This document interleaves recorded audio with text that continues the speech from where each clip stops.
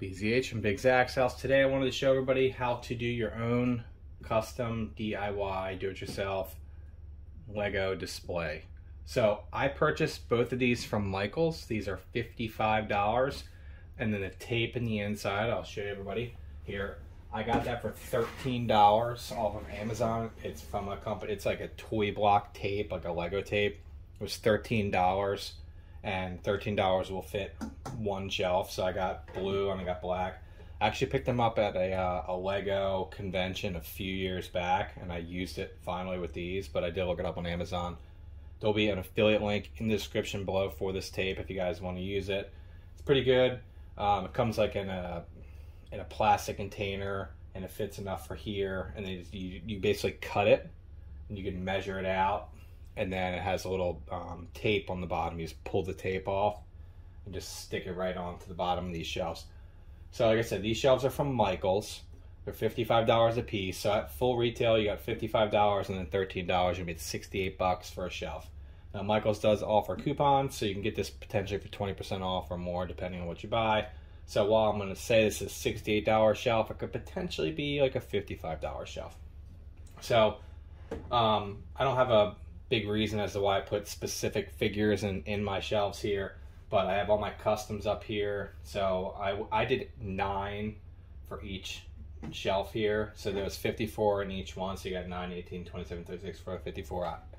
These here are my custom figs. I want to do the top 2 shelves of my custom figs. This is just for me. You can do whatever you want for your shelves, but I just kind of set up a bunch of clones in all these, and I'll do a bunch of different things here. So I will also post, there's some shelves you can pick up on Amazon if you don't want to go to Michaels, but it's not exactly these shelves. So just, you know, like I said, these are from Michaels directly. So if you're looking for something else on Amazon, I'll post something that's very similar, but not exactly. So you're looking at 16 inches from top to bottom for these. It has cool glass here. These are awesome. I can't wait to pick up some more. So again, 16 inches from top to bottom, and then from your depth perspective here, you're 3.5 inches, which I think is important because you want to make sure you have enough room for the tape. And if you have any, like, there's any blasters or anything in your lightsabers, as you can see, you make sure you have room for those. And then left to right, the shelf is 13 inches. So if you want to pick up one of the things, I'll put the, obviously again, the affiliate link. I want to make sure you're kind of similar. I don't want you to think that you're going to get the exact thing if you don't go to Michaels. I was lucky enough to get one of these shelves from Michaels like a year or 2 ago. I set it up and I just got another one. They're kind of like intermittent when they're on their website, but it's a really cool shelf. It's completely enclosed. You don't have to worry about any dust when you put these in here.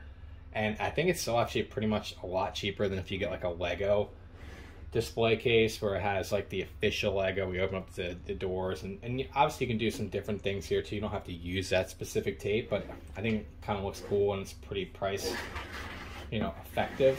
And then on the back, you can hang these on the wall. So, and I like this too because it gives you a little bit of room for error. So if you put the screws in, not completely, you know, the same exact what it needs to be from left to right, there's a little bit of room for error. I hate those, like when there's like little holes and you have to be like exact to hang it up on the wall.